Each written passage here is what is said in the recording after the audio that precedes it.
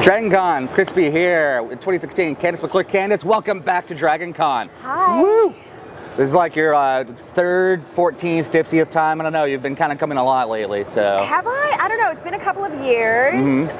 It's sort of the same but different. Of course, there's always so many people here doing incredible things. Lots of costumes out. I just love it because it's like freedom of expression. You know, that's what the fan events are. People can come here, they can feel like they're a part of something, they can feel a sense of belonging and community, they can feel, you know, to be themselves. I just saw somebody with a sign saying, "Are you a boy or a girl?" I'm like, that's awesome. Oh, nice. Because, I mean, who cares really? But, Right. But that space to, you know, everything's okay. Kind of that comfort zone. It's like, you can be yourself here. We're totally kind of cool with that. So self-expression is a really important thing. Yeah. Would you be wandering the floors? Like, you talk about, you know, people doing costumes. Is that something that you're interested in doing at some point? Walk around in some kind of cool costume? Oh my God, I have no propensity for that whatsoever. I am so amazed at the journeymen, the people who make their costumes, the details. Every time I adjudicate a costume contest, right. I'm floored at the level of detail that people go through. They do a lot of work. Yeah, we've had a lot of professionals come here and they're like, well, we see your costumes. Yeah. You guys put more details in than we do in some cases, it seems like. So they love it. They're craftspeople. It's their livelihood in some cases. So oh my God. Okay. I'm thinking of something because my friend Kiahu, you guys might know him from Teen Wolf. He was on Teen Wolfer. Little known fact about Kiahu, he is an amazing craftsperson. Nice. And he has an incredible Assassin's Creed costume. Okay. That he the hoods and the whole that'll be really excellent. Amazing. And he did all that work himself. And that's something that he like a hobby that they picked up. That's so cool. He just loves it. Yeah. I'm terrible at sewing and fabrication and things like that, so I'm like, give me something to wear and I'll wear it, and I'm fine with that. I feel terrible, like in the best way possible, walking around and seeing all the work that our fans put into things here. So my grandmother was a seamstress, so I should probably sew better than I do. But I stick to like curtains and pillows. That's more than I've got. So well done. I play with puppets. That's kind of my thing. So hi, Randall. That's Randall. He's had a rough night apparently. So he's shocked to be here.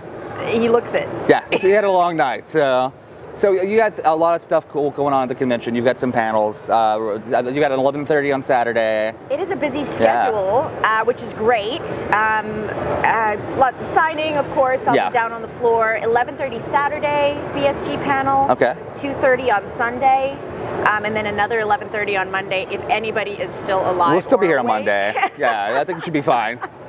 And of course, you know, the usual photo ops, and just come by and say hi. It's always great when people are there. We get to chat with them. You get that connection and things like that. That's what it's about. Which is really fun. If you had the time, though, what panels would you be going to? Like, what are your fandoms? Are there any shows or books or movies that you're into? Let's talk about that. Oh my goodness. I should have prepared Geek on the for spot. this question. There was a quiz. We warned you about this. Usually people send me questions beforehand so that I can Google the answers. Fair. Bring out the tablet. Let's go. What have I been binge watching on TV? Gosh. Are you on the Stranger Things train like everyone else right now? I was just about to say Stranger Things. Yes. I was just, you know, maybe because I'm an 80s baby, and so much of the styling of that show harkens dangerously back spot to on, that. I have kind of a subversive theory about it, though. Go for it. No. I'm probably going to get somebody in trouble. It just reminded me a lot of another show. That I was on Netflix. Just a little. It's kind of dot connecting there. I've been having that experience quite a bit lately, which is very cool, but also shows how long I've been doing this job. Because I watch things and I go, oh wow, that's a Battlestar reference. Yeah. You know, especially stuff that's filming in the same city. I feel like I see the sets. I feel like you're seeing a lot of familiarity and things like that. I had a crazy, I don't know, I had to sort of check myself for a minute because I was watching a show. It was a sci-fi show, and I'd already made some sort of BSG links to this show early on, just little things. Little hints and things. And then this character shows up, and I was like, this is deep. Like, this is... Then I started looking at all the other characters, and I was like, these are all... We've become archetypes. Right. Like, the same way that the Star Trek people.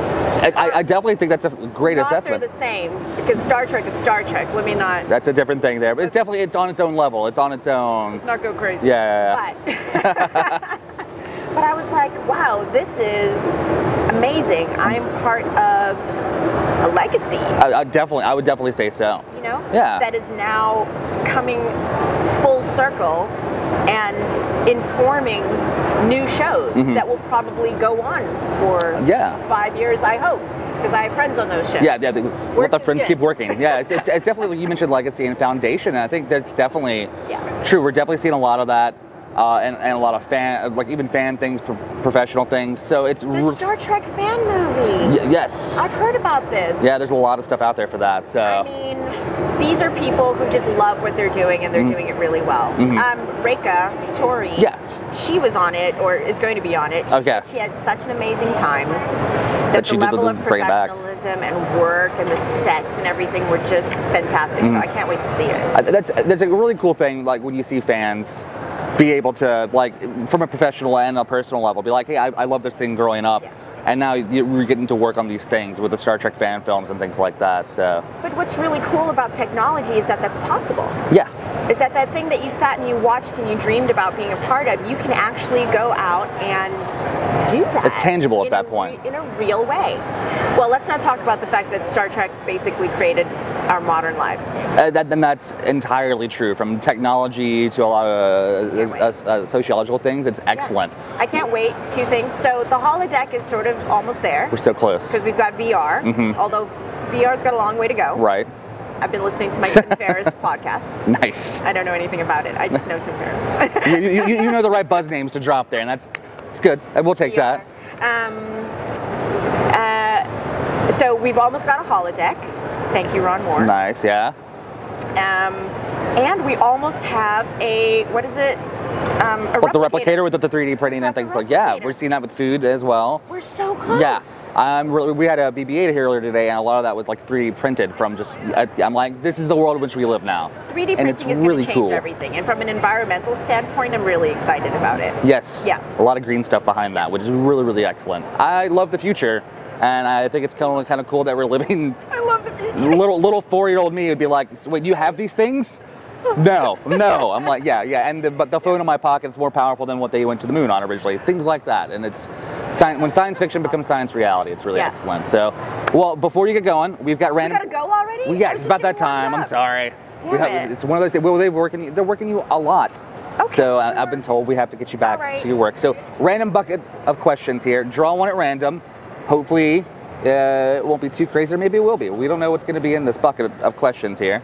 I think I was supposed to plug the things that I'm doing next, right? We did that earlier, but we're going to plug it again too. We're going to do it later? Yeah, we'll do it again. Shameless self-promotion. We are all about promotions here, don't worry. So.